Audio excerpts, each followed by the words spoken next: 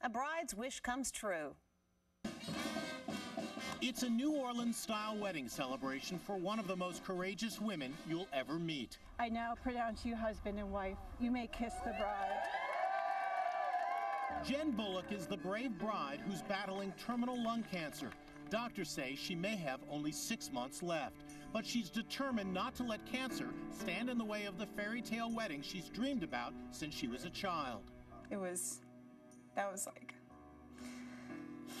one of my favorite moments. Jen, who's a 35-year-old hairdresser from San Jose, California, was diagnosed with stage 4 lung cancer, even though she's never smoked. When Jen was in the hospital, her boyfriend of 6 years, Jeff Lang, surprised her by asking her to marry him. The theme of our wedding was this magic moment, because that's all we're focusing on, is this next moment. When wedding planner Erica Ota heard about Jen's story, she dropped everything and donated her time to give her a dream wedding. I just knew failure wasn't an option. When it came time to saying their I do's on a perfect California summer day, Jeff screamed, "I do!"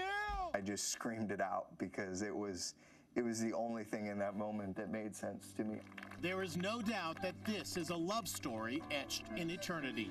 I choose to live in the moment, and in this moment's really good.